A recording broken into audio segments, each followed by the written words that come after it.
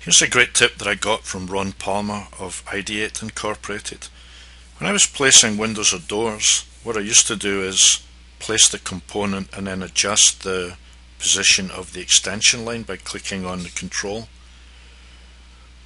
And then when I had the opportunity to change the value, I'd click on it and enter the value. So if you look at it, this is like 5 clicks.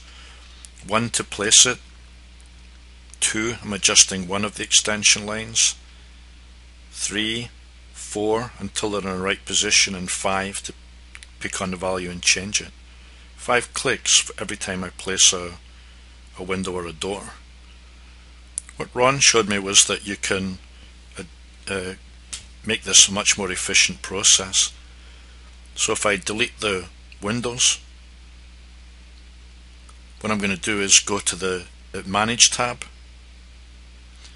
I'm going to go to additional settings and look at the values, the defaults for temporary dimensions. The temporary dimensions by default for walls, they snap to the center lines of the wall, but you can click on the radio button and change that so they'll snap to the faces of a wall.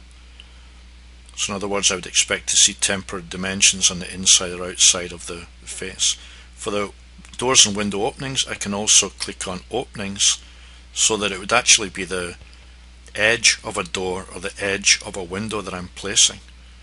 Look at the difference that this makes when I place my window.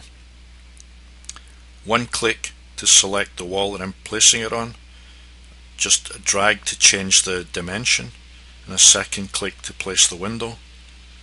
If I've got spacing, 1 click to place the window, and I could see the temporary dimensions. So it's really down to like 3 clicks.